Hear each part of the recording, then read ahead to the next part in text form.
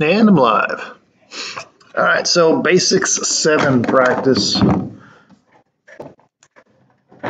Let's do this completely out of order.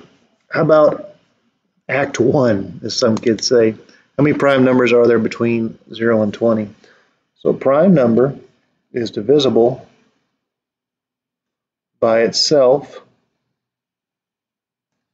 and one only. Well, I cannot spell itself. It's elf. By itself and one only is also not 0, because 0 is not divisible by 0. All right, so between 0 and 20, we just start listing them off. 1, 2, 3, 4, 5, 6, 7, 8, 9, 10. Some kids like to do this in their head, and they're usually the ones that miss this. I'm not saying you're that kid. I'm just saying the kids that usually miss it usually just try and do it all in their head. That should have the word inclusive. All right, 20.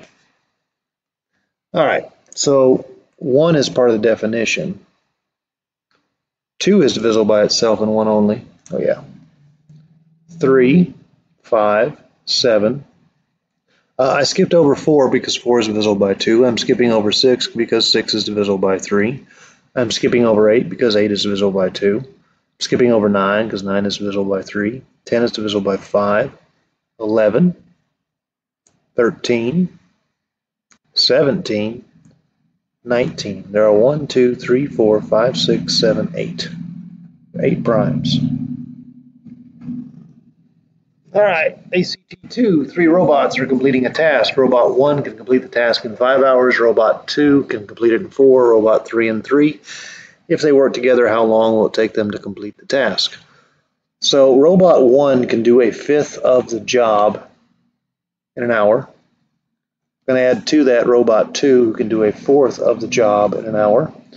We're going to add to that Robot 3, who can do a third of a job in an hour. And together, the sums of their work, the sums of their labor, is the complete job 1.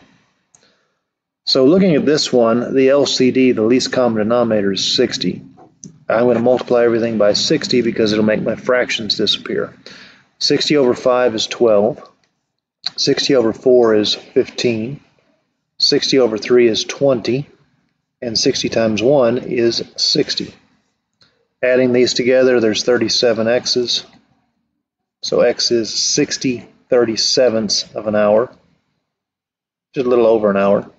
Quite a bit over an hour, actually. It's like an hour and maybe close to 40 minutes. But 60/37 of an hour. All right, what's up next? ACT bonus, which is worth 2. If I is negative, the root of -1, what is the value of such and such? Now, I keep writing this down, but these actually come by working with this. If I square both sides, I'd get I squared. And if I square the root of a -1, I'd get -1. I cubed is I times I squared, which is I times a -1, which is -I. That's where it came from. I to the fourth is an I squared times an I squared, which is a -1 times a -1, which is 1. So those are the ones I have to know. I through I to the fourth. So here's I to the fifth.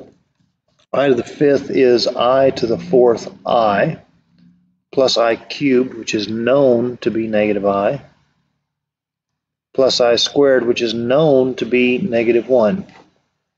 3I squared. I squared is known to be -1. 7I to the fourth. I to the fourth is known to be 1. Moving on in my life, I know I to the fourth is 1. So I'm just going to replace that with a 1. So I have I minus I. They're gone. This is -3. That's 7. Put them together, you get a 4. -1/4. All right. Bonuses. Bonus 1, bonus 2. Solve for x. Cover-up technique. 3x is 0. Divide by 3. X is 0. Cover up. 2x minus a seventh is 0. Add a seventh. Divide by 2, and division happens in the denominator. And 7 times 2 is 14, so 1/14. There's my 2 answers. Solve by factoring. 14x squared plus 29x minus 15 is nothing.